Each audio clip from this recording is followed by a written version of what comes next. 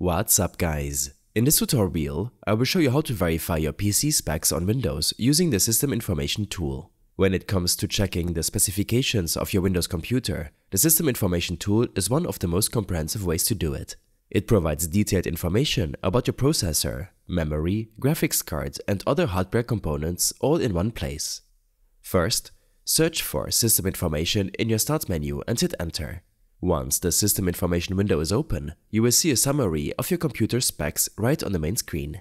Here's a breakdown of the key information you'll find. First, you'll find details about your operating system, including which version of Windows you're using. This is useful for knowing if your system is up to date and compatible with specific programs or games. Next, you see the type of processor your computer is using. The program will display the make and model, like Intel Core i7 or AMD Ryzen 5, as well as its clock speed. This is important because your processor is essentially the brain of your computer, and knowing the exact model helps you understand its performance capabilities. Further down, you will find how much memory or RAM is installed on your system. This is crucial for multitasking and running programs smoothly. The amount of RAM will give you an idea of how much memory is available for your system to handle multiple applications at once. Now, if you want more detailed information about specific components, like your graphics card or storage drives, you will need to explore a bit more in the System Information tool. To find out what graphics card your computer is using, you will need to expand the Component section on the left-hand side of the window. Click the small plus sign next to Components to open the subcategories. From there, scroll down and select Display. Here, you will see detailed information about your graphics card.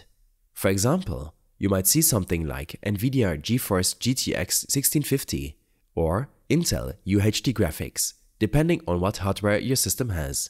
This information is crucial if you're into gaming, video editing, or any graphic-intensive tasks, as it lets you know how well your computer can handle such processes. To check your storage, follow a similar process. Again, under the Components section, look for Storage and click the plus to expand it. You can select Disks to view the physical hard drives or SSDs installed on your computer. You'll see details like the type of drive, total capacity, and how much space is currently available. This is especially helpful if you're running out of space and considering upgrading or cleaning up files.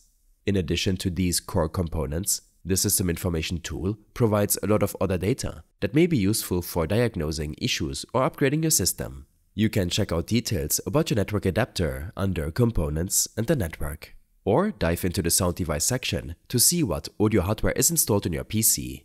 If you ever need to share your system specs with someone, maybe for troubleshooting or technical support, you can export all this data.